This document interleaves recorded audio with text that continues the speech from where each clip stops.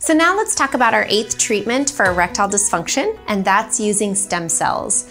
So there are different types of stem cells you can use. One of the most common ones is bone marrow stem cell, and that's actually coming from you yourself. So this is a minor surgery where they have to drill a hole, typically in your hip, and that's where they're extracting the bone marrow.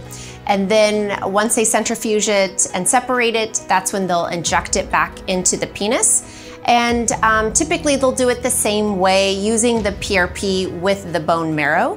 And the idea is to regrow new tissue and new blood vessels, help with growth factors. The other one is adipose stem cells. This one isn't as common. They're not doing it as much anymore just because of the FDA regulations. But again, adipose is coming from you yourself, and it is a minor procedure. So they'll have to do a little bit of liposuction in order to get your adipose tissue, which is fat, just so you guys know what adipose is. And then there's also, the placenta form, so Wharton's jelly and amniotic fluid. Those are the other 2 stem cell sources, which are usually outsourced from another company. Now, with stem cells, they are cells, and they're living cells, which mean that they carry genetic material or DNA. They also carry messenger RNA. So they're a little bit larger cell, which can actually clump. And so, you just have to watch for that.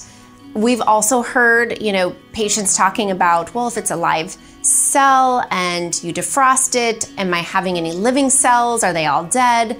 And that's a possibility, yes, especially if it is coming from the Wharton's jelly or the amniotic fluid.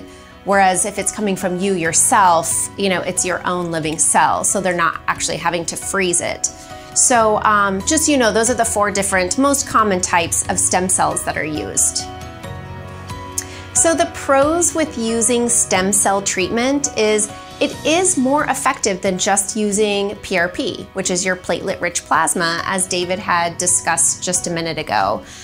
So it is used for regenerative medicine. It's going to regrow tissue and new blood vessels. It does have growth factors and healing properties. So it just kind of like, makes things better as far as tissue regeneration.